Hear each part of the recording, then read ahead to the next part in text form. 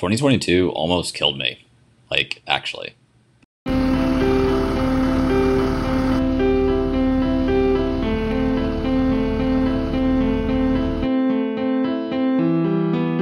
Let's fast forward to August.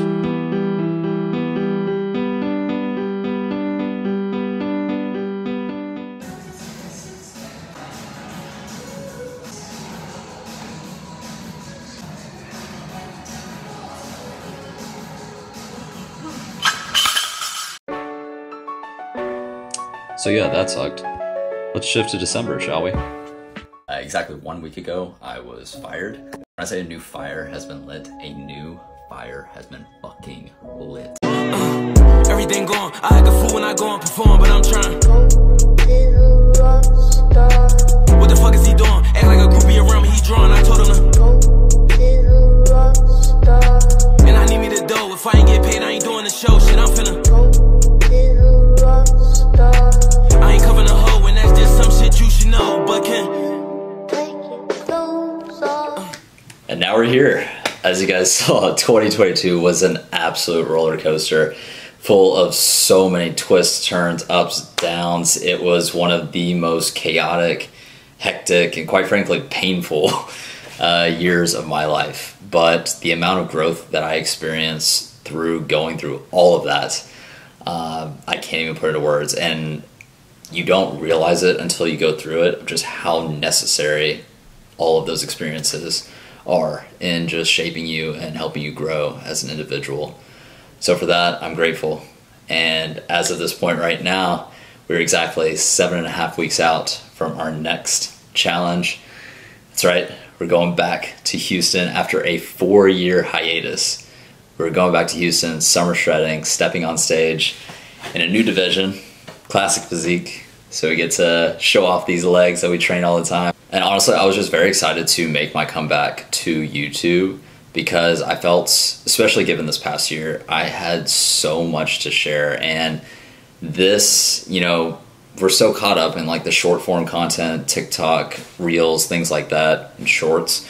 But it's just like it lacks that substance, it lacks that depth, and you don't really get to know the person who's creating the content through those pieces. So that's why I miss this. And our family's grown since the last time I was on here. We've got a lot of new faces, and I'm so pumped to continue growing this community and this unique culture that we're building to always freaking show up and never give up on yourself. That is just something that I've been really drawn towards, especially with all these hurdles. So I just want to be a testament to that. And that's why we're going back to Houston, despite tearing the pec and literally getting hit by a bus. We're still here, and we're still going to bring everything that we got, and nothing can stop you. Like, if you have that mindset to just keep fucking going, you will find a way. Like, that's living proof. You will find a way to make it happen. I'm very excited. You guys, that was my little recap. I'm excited for what's next. I'm excited to document this journey, the prep series, if you will.